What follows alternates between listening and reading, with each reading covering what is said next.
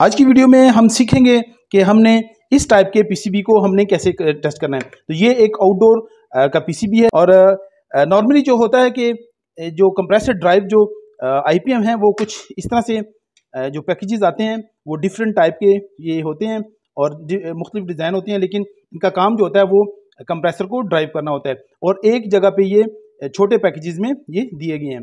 जबकि इस पीसीबी में जो है वो इस तरह से नहीं है।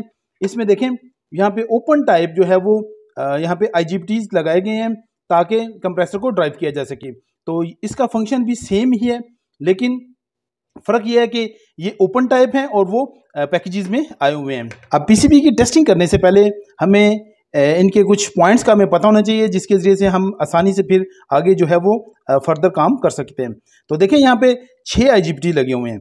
तो ये 1 2 3 ये 3 जो इस तरफ लगे हुए हैं, ये इस साइड पे नीचे की तरफ, तो ये जी जो है लो साइड IGBTs हैं। यहाँ पे से लो साइड जो है वो 3 फेज इलेक्ट्रिक जनरेट होगी। इस तरह से ये जो है वो हाई साइड है, हाई साइड IGBTs हैं और ये तमाम के तमाम IGBT जो हैं वो सेम नंबर के हैं। इनका नंबर है जी 15N60T, तो ये इसका नंबर है। तो यहाँ पे देखें अगर इसकी हमारी जो इस वक्त देखें राइट साइड है, राइट साइड इसकी बेस है, फिर इसका जो ये बड़ी पिन है ये इसका कलेक्टर है और ये इस तरफ जो लेफ़्ट साइड है इसका मीटर है। तो इसी तरह से ये तमाम इसके ये पॉइंट्स हैं। तो अगर यहाँ पे ये बेस है तो इसका उल्टा हो जाएगा, रिवर्स हो जाएगा, बेस इसका इस तरफ आ जाएगा। तो इस तरह से ये हमें पता होना चाहिए इन चीज़ों का। सिस्टम में इलेक्ट्रिक देने से पहले हमें क्या करना चाहिए कि हमें सबसे पहले इन IGBTs को चेक कर लेना चाहिए कि इनमें से कोई एक IGBT फॉल्टी तो नहीं है। तो देखें यहाँ पे मैंने जैसे कि आपको बताया मीटर, कलेक्टर, बेस, तो इनके दरमियान हम डायोड मोड पे जो है वो इनको चेक कर लेंगे कि क्या इनमें कोई ऐसा इशू तो नहीं है। अगर यहाँ पे कोई भी एक IGBT यानी कि 0 शो कर देता है किसी भी वजह से, देखें इस तरह से पॉइंट आए, वोल्टेज ड्रॉप आता है वो जो डायोड मोड पे, तो ये फिर ये ओके है, इसमें ऐसा कोई भी इशू नहीं है। लेकिन अगर किसी भी वजह से यहाँ पे 0 आ जाता है तो समझ जाएं कि ये प्रॉब्लम है इस IGBT में। उस IGBT को चेंज कर दें। तो आपको देखें मुख्तलिफ पोजीशंस में लेके जाके नेगेटिव पॉजिटिव को घुमाते रहें और आपको मुख्तलिफ रीडिंग्स जो है वो नज़र आती रहेंगी। देखें जी, सबसे पहले जो हमने चेक करनी है, देखें जो लो साइड होगी, लो साइड की देखें, एक तो हम कैपेसिटर्स पे हम इलेक्ट्रिक चेक कर सकते हैं कि कैपेसिटर्स पे कितने वोल्टेज आ रहे हैं, तो वो चेक कर लेते हैं। 306 वोल्ट यहाँ पे आने चाहिए, यानी कि 310 20 यहाँ पे आने चाहिए। इसके बाद देखें यहाँ पे 3 शंट रेजिस्टेंस लगी हुई हैं जो कि नेगेटिव जा रहा है जी। यहाँ पर कहाँ पर जी, ये जो 3 IGBTs हैं यहाँ पे जा रहे हैं और इसके जो है वो मीटर पे जा रहे हैं और मीटर टू कलेक्टर जो है वो फेज जनरेट होगा।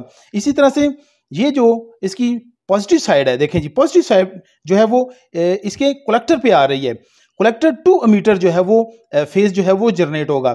तो इनकी यहाँ पे रिवर्स हो जाता है, चूंकि पॉजिटिव है तो इसलिए रिवर्स हो जाएगा।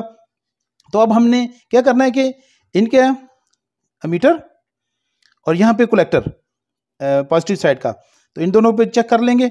तो यहाँ पे कितने हैं जी, 306 वोल्ट आ रहे हैं। अगर किसी वजह से शंट रेजिस्टेंस अंदर से ख़राब हो गई है तो फिर भी आपको पता चल जाएगा।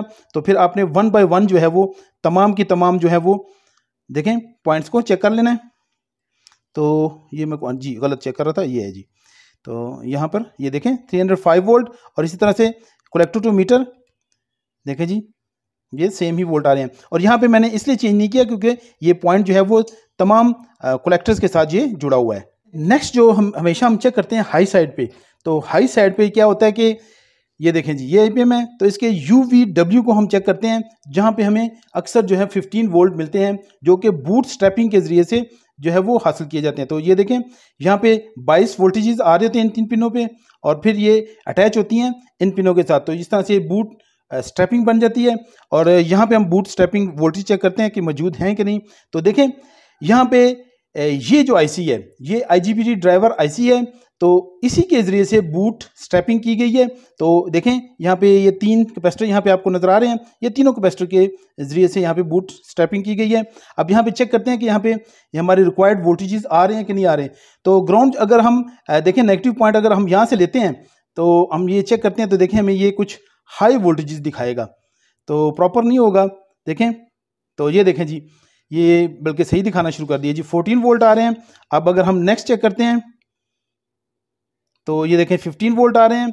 और अगला चेक कर लेते हैं जी, लास्ट वाला, तो इसको भी चेक कर लेते हैं प्रॉपरली। तो ये देखें जी, यहाँ पर भी 15 वोल्ट ही आ रहे हैं। तो सेम ही है तरीका तकरीबन। और अगर यहाँ पे आपको हाई दिखाए तो ग्राउंड जो है वो न्यूट्रल जो है वो इस तरफ से यूज़ कर लें। जो हमारे पास इस वक्त देखें मेरा ये वहाँ पे मल्टीमीटर पड़ा हुआ है, तो इसकी अगर अदर साइड से आप चेक करेंगे तो फिर आपको ज़्यादा बेहतर तरीके से बताएगा। और जैसा कि मैंने आपको बताया कि ये जो आईसी है ये IGBT ड्राइवर आईसी है। तो ऐसा हुआ है कि इसी में से तमाम बूस्ट्रैप वोल्टेजेस, इसके अलावा जो है वो हाई साइड, लो साइड, IGBT ड्राइवर, तो ये तमाम फंक्शन यहाँ पे कर रहा है। इसके अलावा यहाँ पे फॉल्ट डिटेक्शन के जितने भी फंक्शन हैं वो इसी आईसी के अंदर रखे गए हैं। अगर अंडर वोल्टेज, ओवर वोल्टेज या कोई भी प्रॉब्लम आती है तो ये आईसी डिटेक्ट करेगा, फिर इसको माइक्रो कंट्रोलर को ये बताएगा कि इसमें क्या प्रॉब्लम है, तो इसकी वजह से फिर वो सिस्टम बंद हो जाएगा। अब नेक्स्ट वोल्टेजेस जो हमें चेक करने होते हैं वो हमें चेक करने होते हैं जी, यहाँ पे बेस टू मीटर। तो तमाम पॉइंट्स पे हम बेस टू मीटर चेक करेंगे कि कितने वोल्टेजेस आ रहे हैं।